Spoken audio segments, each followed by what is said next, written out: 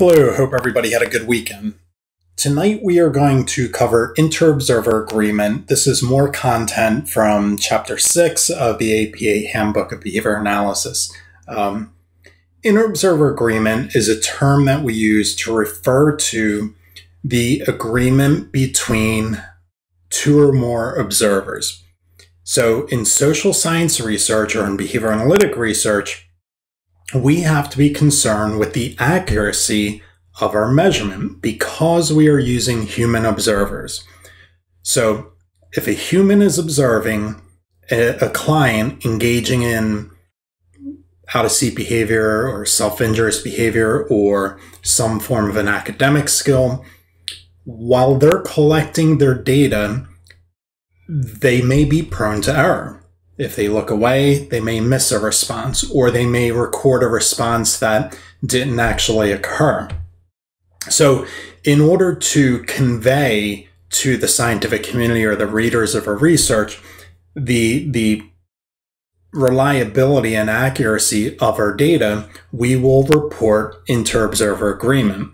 And you'll learn more about it as we go through this lecture. But essentially, it means that we have more than one observer recording every piece of data in a given study, and we compare their scores in various ways. So we could compare the total outcomes, or we could compare interval by interval. Did you record the same amount of data? So again, you'll see the different methodologies or different procedures for assessing IOA, and we'll discuss the strengths and limitations of each. But essentially what we're talking about here is taking a step to ensure that our measurement is accurate.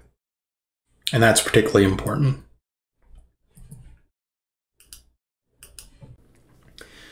So the textbook makes a distinction between some types of measurement. That is the observed values and the true value. And there's some long definitions to go along with these, but we'll sort of break it down in a more simplistic terms. So observed values are going to be values that result from observation and recording procedures used to collect data.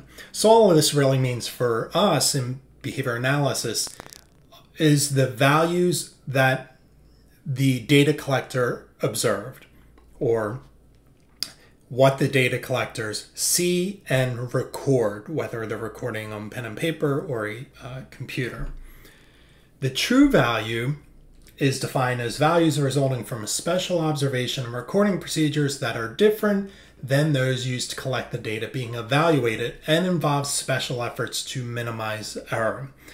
Now in applied behavior analysis, true value becomes kind of tricky because it relies on somebody observing, right? So it doesn't remove itself from observed values. Now, if, for example, we were observing a student typing keys on a keyboard, the computer could record true values, right? Because those would be different from what the observers are doing, right? The observers are observing the key presses and recording.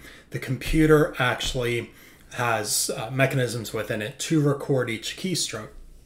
So true value is okay there. So let's just, for the purposes of this lecture, consider that true values are values that represent what actually occurred. So if we had a device that could record each time a student struck his head with his hand mechanically, providing that device is working well, it would get a true value. An observer is going to get an observed value. Now, you might think, well, there probably is not going to be much difference between those two values. However, if the self-injurious behavior was very rapid and high frequency and difficult to count, then we might see a discrepancy between the true value and the observed value. So that's really what this chapter is going to focus on, is that our goal is obviously to approach the true value with our observed values, right? We want to make sure that the data has some accuracy there. So the accuracy is going to be the extent to which the observed value matches the true state or the true value. That is, the observers are recording what actually has occurred. And for low frequency or easy to count behaviors, that's not a major concern. But when behaviors are difficult to record, accuracy can suffer, right? Accuracy can suffer for a variety of reasons, but the frequency of behavior, high frequency behavior, could be one of those reasons. Now, I mentioned some folks will use reliability and an Interobserver Agreement interchangeably. There is a difference.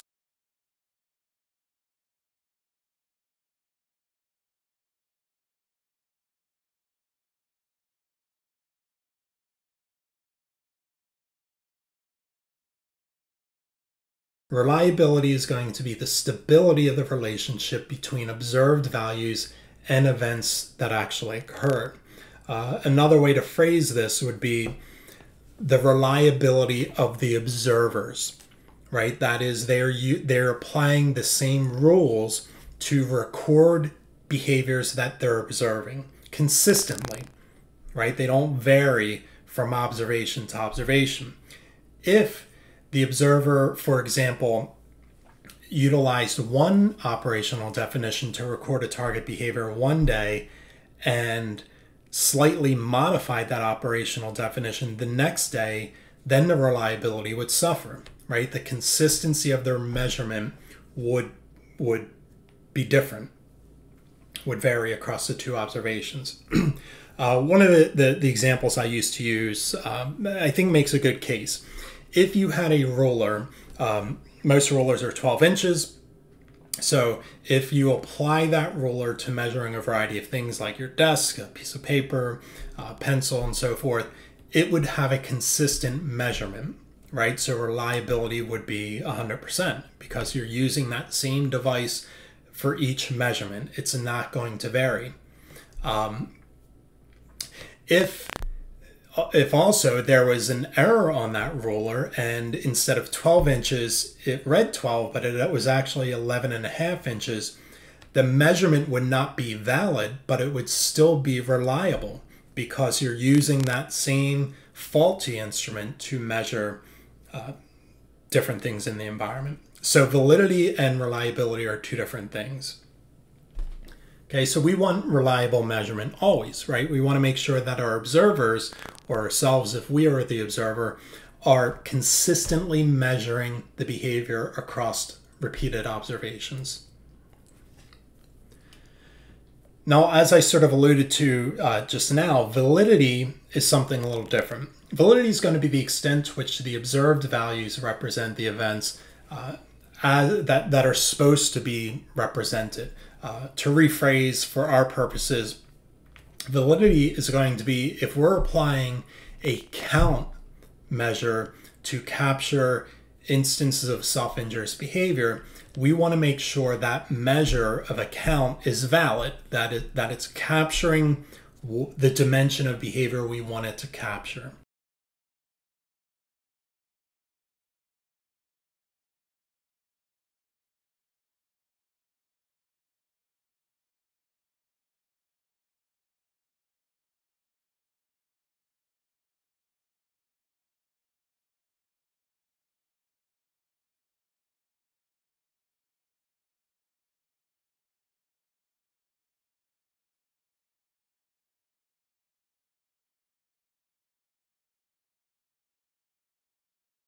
When you're measuring validity of an instrument, you may be interested in, does the instrument capture the specific construct that you're measuring? So if you're looking at something like ego, right? If you're involved in counseling psychology, there may be an instrument to measure that. Depression, right? That we kind of know what we mean by depression, but depression is really various behaviors that could be observed, but typically you'll use a testing instrument to measure depression.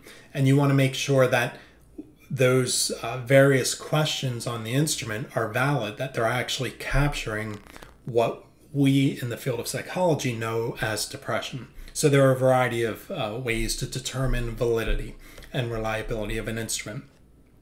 For our purposes in behavior analysis, validity is going to take on a slightly different meaning. And that is, if in order for behavior to have validity, we might say social validity, it means that we are measuring some behavior that has social significance. If a parent comes to us and their child's engaging in problematic behavior, and that problematic behavior is aggression, we want to make sure that we are measuring aggression. Right? We don't want to measure something else like frustration, because that is not a socially valid measure. That's not why the client is there. Measuring directly socially significant target behaviors. Measuring the appropriate dimension of a target behavior.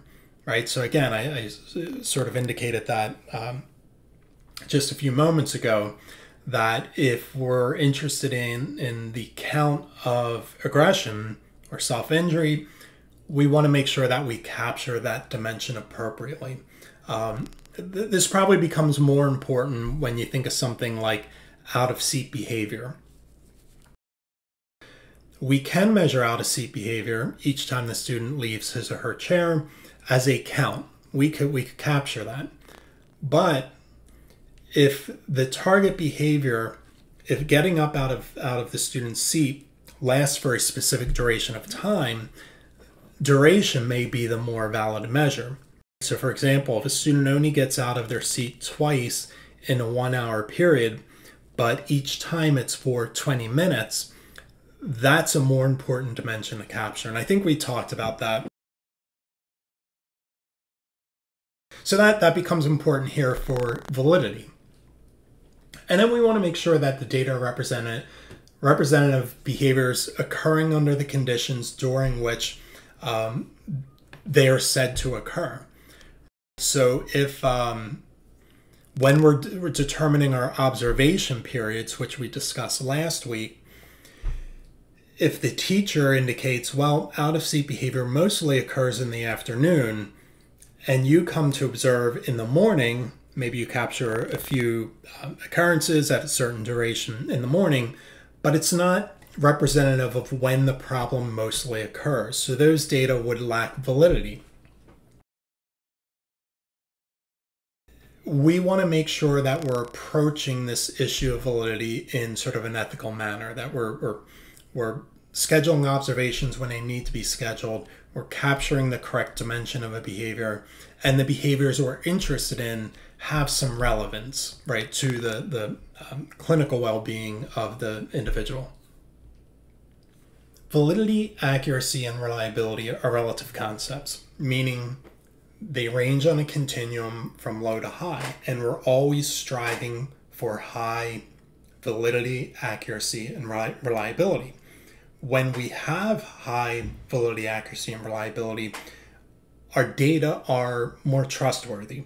And that's important not only for research, because in order to be published, you have to have data that are trustworthy and believable, but also in practice. We want to ensure that our data are accurate, because if we're making clinical judgments based on data, whether to change an intervention, select a new intervention, or do anything related to treatment programming, we want to be confident that the data that we're using to make those decisions are accurate. Again, keep in mind that reliability and accuracy are on those continuums, and that reliable measurements could be inaccurate, right? I gave that example of using a faulty ruler to measure a bunch of items. So we'll talk about this notion that your data collectors could be consistent, but they may be inaccurate in their data collection. So we need to make sure that they're trained well and that we're periodically checking in on them and so forth. We just need to make sure that we're always in the higher range of those qualities of measurement. Now, in natural sciences, when you want to assess the accuracy of a measurement, you do so by comparing the observed values to the true values. And we know what the true values are, so I'm not going to read that definition. But when we're observing human behavior, obtaining a true value becomes difficult. So when we can't we don't have access to true values, we rely on measures of Interobserver Agreement to evaluate the quality of our data.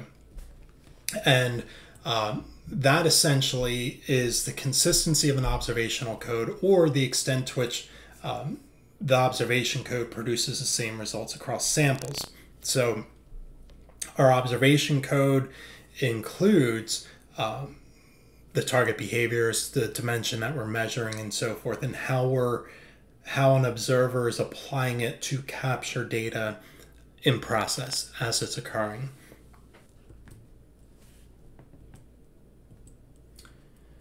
So the Interobserver Agreement calculations include total agreement, interval agreement, exact agreement, and proportional agreement, or frequency within interval agreement.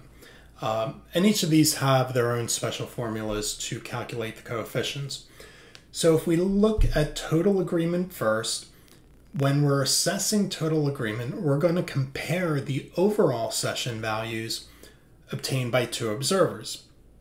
And the formula would be the IOA coefficient is calculated by dividing the smaller value of the overall session value by the larger value. So in the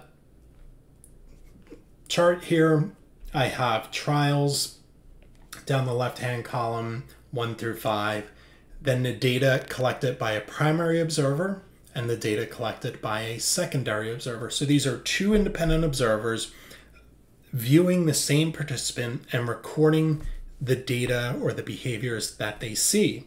In this case, according to a trial format, so trial by trial. So if we want to calculate total agreement, we simply add up all the responses observed by the primary and add up all the responses observed by the secondary. We get the totals and we divide the smaller by the larger. So in this case, the smaller would be 17 total responses divided by 18 total responses, which gives us 94%, which is relatively high. The flaw with this system, if you apply it to count or frequency data as we did here, is that you can see there are discrepancies, pretty significant ones, trial to trial. All right, so here there's a discrepancy of 5 responses. Again, 5. 2, even though this is low, one person scored behavior occurred twice where the other person didn't see it at all. Right, so there's discrepancies here. Now, if we applied it to partial interval data, where maybe we're just interested in the response occurring versus not occurring, total agreement would be fine. It's typically reserved for that type of data collection, where we only want to know yes versus no, did the response occur, or correct versus incorrect. Another way to calculate data would be by using interval agreement. Now, I want you to pay close definitions to interval agreement as well as exact agreement, because there's a slight distinction between them that can trip you up on a quiz or an exam. So in interval agreement, we're going to compare the individual data entries by two observers and score as agreements or disagreements. So the agreements or disagreements are going to define by occurrence of behavior, not by the frequency. So even though we have frequency in here, we're not necessarily interested in that. We just want to know, do they agree versus not agree? So in interval 1, both observers agreed that behavior occurred. Interval 2, they both agreed behavior occurred. Interval 3, they both agreed. They agreed that behavior did not occur. Now that's an important qualification. It's highlighting that the data collectors are accurate in their responding, and that they're both saying nothing occurred during interval 3. Interval 2, there's a disagreement, right? One person scored behavior, the other person did not. And in interval 5, agreement. So if we do those calculations, you have 4 out of 5 intervals with an agreement. So there's 1, 2, 3, 4 agreements. divided by the 5 intervals. That gives you 80%. Sometimes you'll see the calculation expressed as the number of agreements divided by the number of agreements plus disagreements. So again, with this method of calculation, you could see that there's discrepancy between the two observers. So we're again only interested in whether or not behavior occurred. So if we apply this to, again, partial interval data, probably okay. Frequency data, not the most conservative assessment for IOA. So what else can I say about this?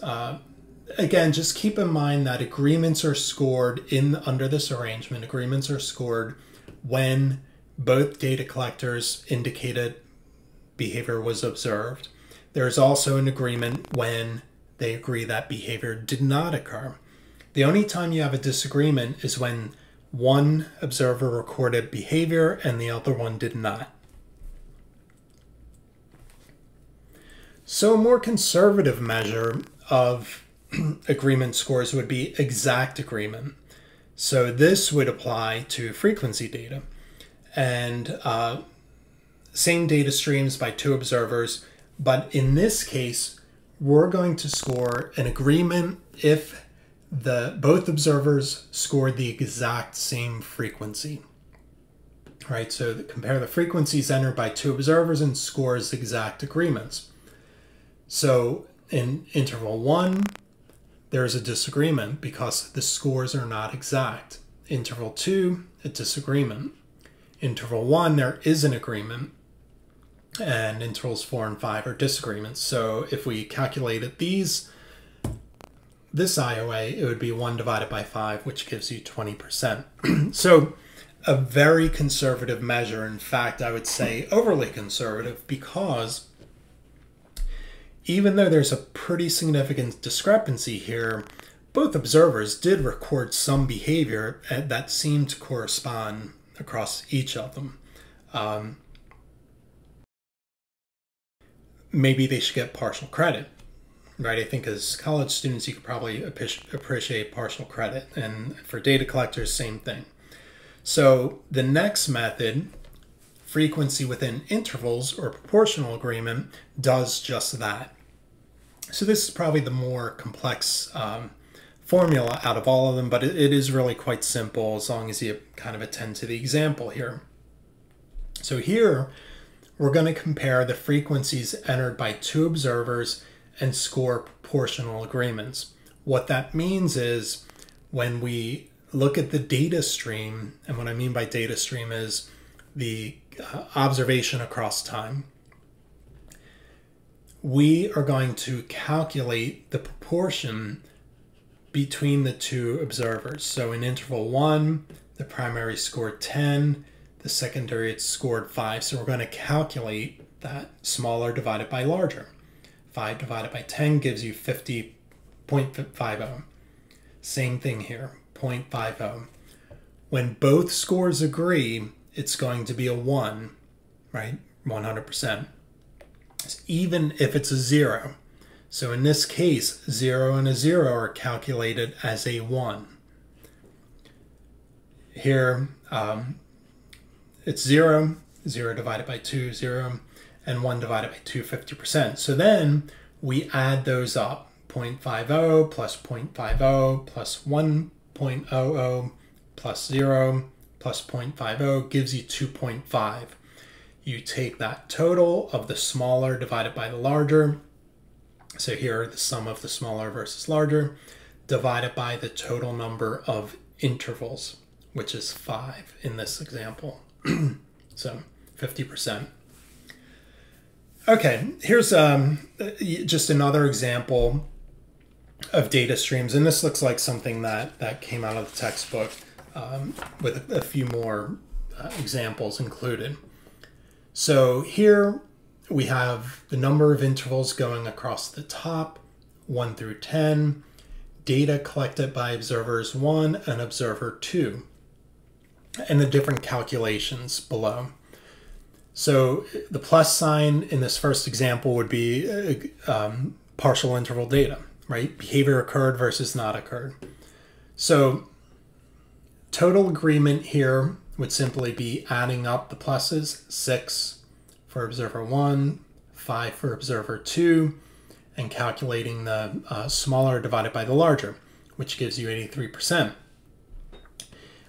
Interval agreement would be scoring whether or not there is agreements in each interval. So here, in interval 1, both observers agreed that there is behavior observed. Interval 2, the same thing, so there's an agreement, disagreement, 4 disagreement, and 5 a disagreement, 6 and 7 they agreed that behavior did not occur, and then no more agreements. So there we have 3 divided by the 10 intervals gives you 30%. On the second half of this panel, now we have frequency data included for each observer. And we could apply interval agreement, exact agreement, or proportional agreement, or total agreement for that matter. So we'll go through all of them. I'm not going to call out the values, but you could see that if you total up the number of behaviors from observer 1, it comes to 19, and observer 2, 18. So come down here to total agreement, 18 divided by 19 gives you 94.7%. If you apply the interval agreement, that is, both observers agreed that behavior occurred versus did not occur, then you have an agreement for every interval, right? So 10 divided by 10 gives you 100% interobserver agreement. Exact agreement is a little more conservative. So in interval 1, there's an exact agreement between the two observers. Interval 2, there is an exact agreement. Interval 3, there is not, right? So you could score that as a disagreement. Interval 4, there is disagreement, disagreement, agreement, agreement, disagreement, and agreement. So we count up the agreements, 1, 2, 3, 4, 5, 6. 6 divided by 10 gives you 60%. Moving on to proportional agreement, again, smaller divided by larger for each interval. So when they're the same, it is a 1. We have a 1 here. 2 divided by 3. It's a 1. 3 divided by 4. 1 divided by 3. 1, 1. 2 divided by 3. And 3, that's a 1. So if you do these calculations and you add up the proportions, you get 8.42 divided by the 10 intervals gives you 84.2% IOA. So those are the calculations. Again, just to reiterate, total agreement and interval agreement is probably most appropriate for partial interval styles of data. Yes or no data, correct, incorrect, things of that nature. All of them can apply to frequency type of data, but it's probably best to use a more conservative measure. So something like exact agreement versus proportional agreement. By and large, if you look at studies published in JABA, you will see most researchers are using proportional agreement, right? Because you should get credit, partial credit for some accuracies in the data collection. So those are your different calculations. I will include a secondary exercise that I'll review in a lecture just so you can practice these before doing the quiz or the exam, because there will be questions like this on the quiz and exam. So what are the benefits of Interobserver Agreement? Well, first and foremost, it increases our confidence in the data, right? Whether we are a researcher or a consumer of the research or a practitioner, this is important. As a researcher, I need to make sure my data are accurate. Therefore, I should assess IOA frequently such that I convince the reviewers that my data are accurate and that the analysis is valid. If my study is published, I need to make sure the IOA scores are good because I want the consumers of that research to have trust in the data that are published. So that's sort of one area. In practice, I want to make sure that my data are accurate because I'm making decisions based on these data.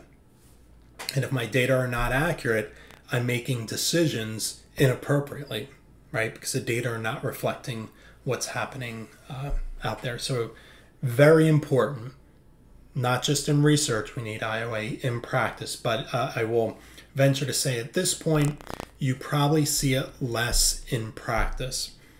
Why? Because it's a resource issue. If most of you are working in schools, you probably don't have an assistant to help you collect data as you are collecting data. Or in a classroom, you probably don't have two data collectors. In in-home services, again, same issue. You don't always have two data collectors. I will say, however, in special education schools or those who are providing ABA services, specialized ABA services like the Princeton Child Development Institute or EPIC or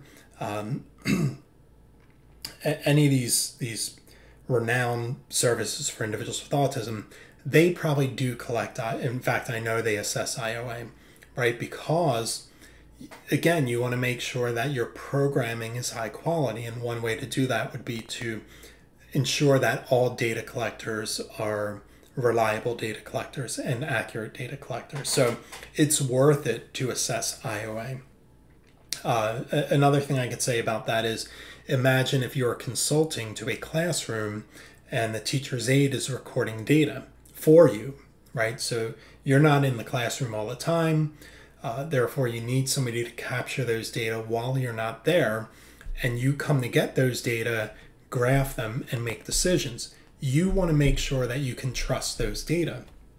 So one thing you might do periodically is just pop into the classroom for a brief moment and collect data simultaneously with that data collector. And then you could compare the two scores and see if they are still accurately collecting data as you would. So we'll talk about that.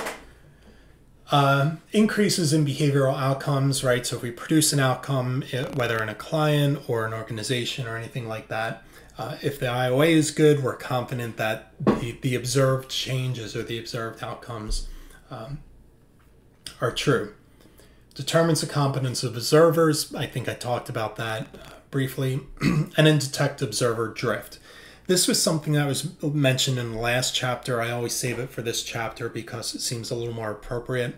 But we'll talk about some of the threats to accuracy shortly. So again, how do you choose a system? It really depends on the behavior being observed and the behavior change and the way you're measuring behavior. So as I mentioned, trial-based data like correct, incorrect, yes, no, plus, minus, total agreement or interval agreement are fine systems. Frequency-based data, you should probably use exact agreement or proportional agreement. How often should we collect Interobserver Agreement, and what is a good score? I don't believe there are explicit rules for doing this, but some journals have certain standards. And I know in my training in general practice, I've used the values that are depicted here. So, or the parameters rather. So IOA should be assessed during each condition or phase of a study, or in practice, if you have the ability, each phase or condition.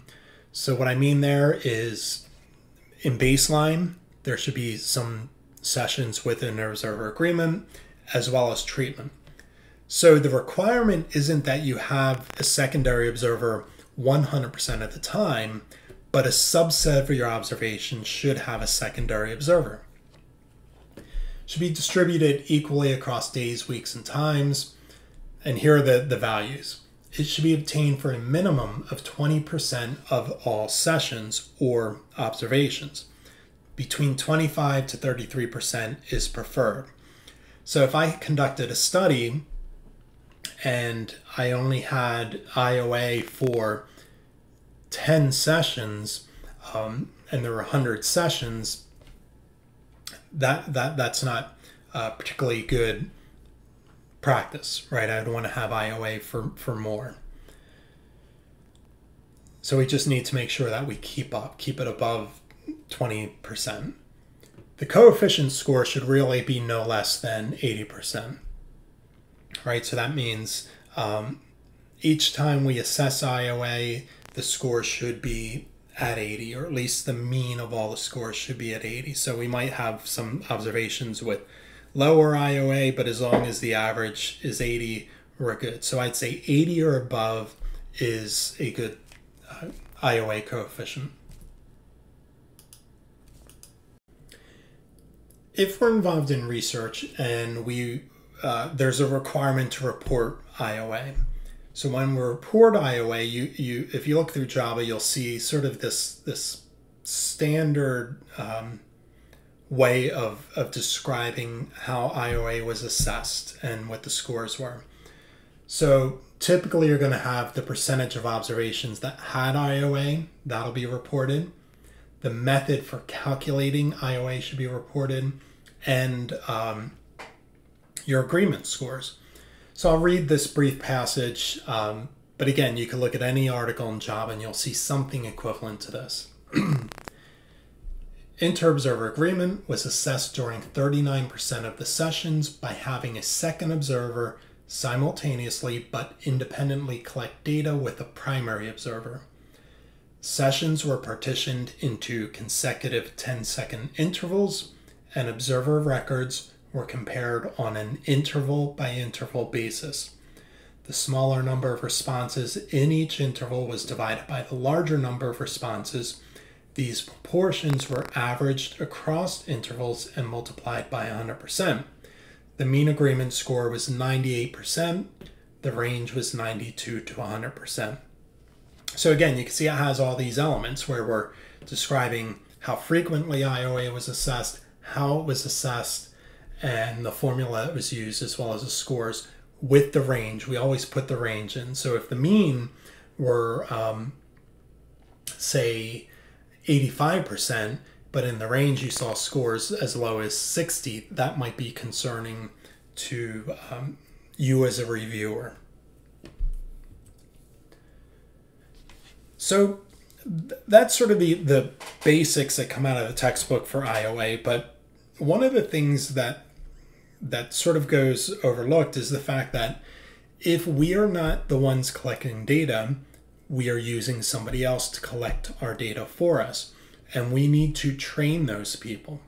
Training not only includes reviewing the target behaviors and operational definitions, as well as a method for collecting data, but you may have them practice data collection before you allow them to capture data on their own, right? So you can practice collecting data in a variety of ways. When I was in graduate school, we had developed a training video, and it got increasingly more difficult to collect data, and it allowed student data collectors, these are undergraduates, to practice data collection and become reliable with observing, right? So if they were reliable on the video, they could begin to collect data in experiments and so forth. And we continue to assess their Interobserver Agreement. But nevertheless, you could train them via video during observations, and you're simply comparing records. So if I were an independent consultant and I was utilizing a teacher's aide to collect data, I would spend part of my consultation sitting down with that person, reviewing the target behavior, operational definitions, and how we're collecting data, how we're using the data sheet, and then I would collect data and have them observe me. Then I would have them collect data and I would observe them, making corrections as we go. And then maybe I would have an observation where we independently collect data and I compare the two records to make sure that they are collecting it with the same accuracy as myself. So training is important. Okay, so if we train individuals up and we're off and running with their data collection, nothing bad can happen, right? Well, there can be some things that are problematic, and that would be threats to validity and threats to accuracy of data collection. Threats to validity would probably be ironed out earlier in this process. We wouldn't be collecting data if we didn't think it was valid. But you know, as I indicated earlier, we want to make sure that we're capturing the correct dimension of a behavior. If we're not, it may be a threat to the validity. So I have some examples here, but again, I think the better example is out-of-seat behavior, right? It may occur at a low frequency, but if the duration is extensive, duration is the better measure. Measurement artifacts are threats to validity, right? That is data being misleading due to how we're measuring it. So if you consider something like whole interval versus partial interval, we know they are estimates, and that's not a problem, but they can overestimate or underestimate it. So that is an artifact of those measurement systems that are a threat to validity, right? It doesn't sort of invalidate those data, but we know they're not 100% accurate because they are estimates. Poorly scheduled observations could be another threat. If you're using a rating scale, maybe it's insensitive or limited in some way. If we consider threats to both accuracy and reliability, one could be poorly designed measurement systems or cumbersome or complex measurement systems. When we talked about creating data sheets, I mentioned this, and that is if we are recording more than 3 or 4 behaviors or requiring an observer to record 3 or more behaviors, the data collection becomes more cumbersome and complex. Or if we're capturing two target behaviors using a frequency, one using a duration and another one using partial interval recording, that's a complex system of data collection, and that could be a threat to the accuracy of those data. And that is simply gathering the data in all those different formats is overwhelming for an observer, therefore they may make mistakes or they're prone to make mistakes. Poor observer selection and training could also be a threat to accuracy. So again, you need to train your observers in order to have them collecting data accurately and reliably. Other threats to accuracy include observer drift. This is probably most common in the area of behavior analysis. So that is the observer changes the way they apply the measurement over time, right? Whether it be by including behaviors that were observed but are not part of the operational definition, or something related to that. So for example, if self-injury includes open hand to head and suddenly the individual scratches their head, if the data collector records that, it's not part of the definition. So the way they applied the definition has drifted, and that is a threat to the accuracy of the data. Observer expectations, again, not too problematic in behavior analysis. You probably recall this from experimental methods as an undergrad, where observers expect something to happen. They expect an effect, therefore they record something. I could see this potentially occurring if there's high frequency behavior and you're counting each one, 1, 2, 3, 4, and you expect more to occur, but it suddenly stops and you record a couple extra instances. Observer reactivity could also affect your accuracy and reliability. Simply, when you come in as a supervisor to observe people collecting data, they may react to you being present and make mistakes.